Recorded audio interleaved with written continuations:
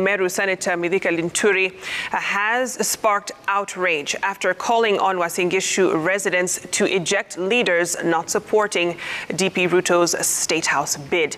Linturi's choice of words describing the unnamed leaders has landed him in trouble, with the Director of Public Prosecutions Nuruddin Haji directing the Inspector General of Police Hilary Mutyambai to institute investigations. Appearing to indirectly address the matter, DP Ruto stated that any leader was free to carry out campaigns in any part of the country. Chemutai Goen reports. Eldoret Sports Club was filled to capacity as Deputy President William Ruto's supporters came to witness the declaration, releasing him to initiate campaigns in other parts of the country other than his strongholds.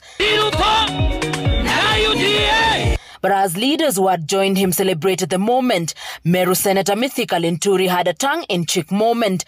In reference to local leaders not supporting DP Ruto's presidential ambitions, Linturi's use of the word madoadoa, leading to a backlash.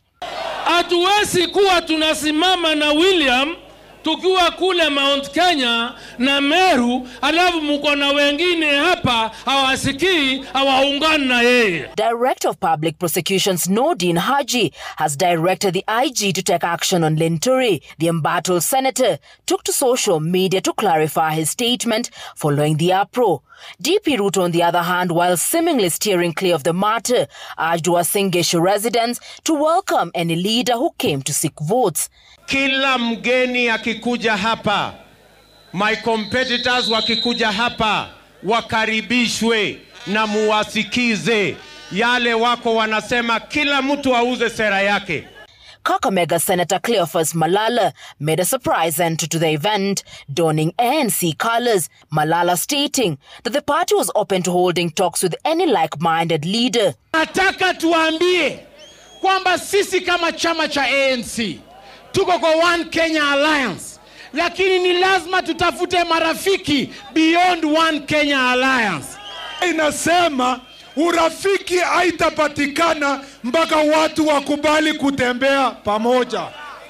We want Musalia akuja convince sisi tunaweza ingia ANC akitaka ama ingie Asla kama yeye anataka. Tunataka Wetangula atu convince ingie yeye Asla ama sisi tuingie Fort Kenya. But soon after, the ANC party, through its Secretary General, distanced themselves from Malala's comments. During the meeting, allies of the Deputy President warned proponents of the political party's amendment bill to brace for another battle.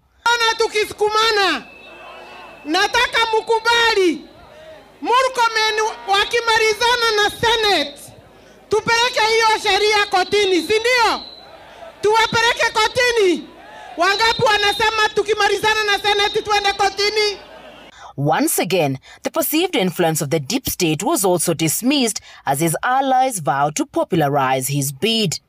Msidanganywe ati kuna mahali kuna deep state.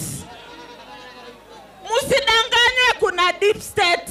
Ni kura mtoke, mpige na sisi tutachunga zile kura. Yule hana voters card awe registered.